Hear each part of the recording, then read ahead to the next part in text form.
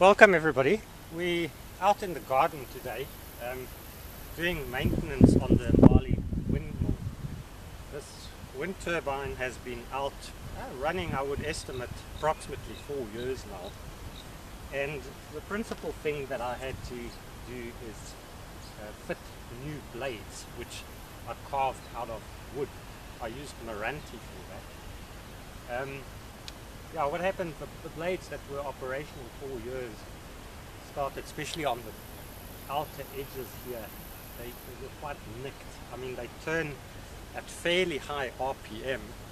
When this machine is manufacturing 5 amps of electricity, that's around about 60 to 70 watts, then it's turning at just under 1,300 RPM.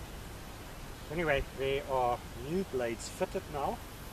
I've also fixed up the rust on the rest of the alternator and so forth a little bit. And I'll give you a little tour on how the tower works here to raise the wind turbine. Just in case anybody is interested, I've written a manual on how I built this wind turbine. And anybody who has access to and the skills to operate a lathe and milling machine can build this wind turbine from this manual. It includes a lot of photographs, sketches and drawings of all the parts. And then also to remember, there's lots of more little movies on my YouTube channel about this wind turbine. So yeah, I think one can learn quite a lot about the overview how this machine works. So let me take away the camera from the tripod and I'll give you a little walk around of the tower. The tower takes the machine just under 10 meters off the ground. So we can see at the moment it's actually in the horizontal position here. The tower works a little bit like a crane almost. It has 2 places where guy wires attach. Further down here is another one. That's of course important. And also, if I go a little bit further away,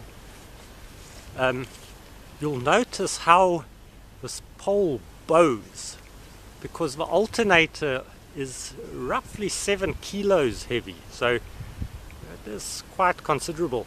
And I don't know how good one can see this on the movie, but there's actually on the top here, there's like another set of wires which prevent the pole from bending too much. When we go to the base of a pole here, these 2 poles, I'll call it the double pole, that's actually cemented into the ground. It's approximately 90 by 90 by 90 centimeters, call it a cubic meter of cement. And then at the bottom here I've got a winch which pulls on a wire that ends up on this arm here, so it pulls it down, and right at the end here we can see the 3 phases that come from the alternator. At the moment I've got them shorted together, but just now when I raise the wind turbine, acts a bit like a brake, and then if there's a bit of wind the machine doesn't start turning out of control. Just in case it's useful, I'll also just walk here up to the rear of the machine so you can see. So yeah, hopefully after this bit of maintenance the machine will be back up and running again and producing power for our house. Just to end off with, my very first wind turbine that I built according to the plans of Hugh Piggott.